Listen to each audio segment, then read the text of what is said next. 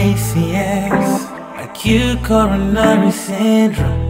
It happens when the blood flow in the coronary arteries is affected by a thrombus, and atheroma covers 3 presentations: ST elevation, MI, non-ST elevation, MI, and unstable angina.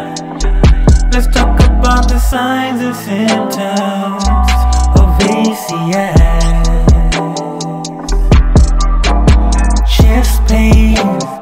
Chest pain, radiating to your arms. Sometimes it radiates to your neck, your back, and your jaw.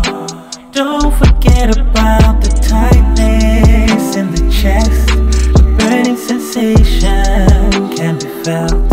Shortness of breath and nausea.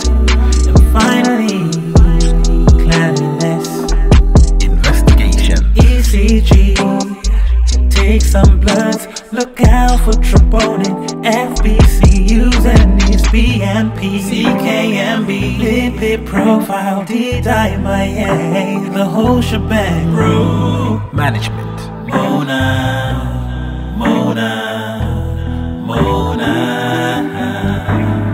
Morphine, oxygen, nitrates, aspirin, 300 milligrams is under protocol. And then for a STEMI, it's 120 minutes. You do a PCI or it's fibrinolysis. If you have an STEMI or unstable angina, we gon' do a gray score. 3% and below, you get an antiplatelet. If it's above 3%, you get a PCI. And finally, secondary prevention: DABs, dual antiplatelet therapy, ACE inhibitor, beta blocker, statin. Yeah.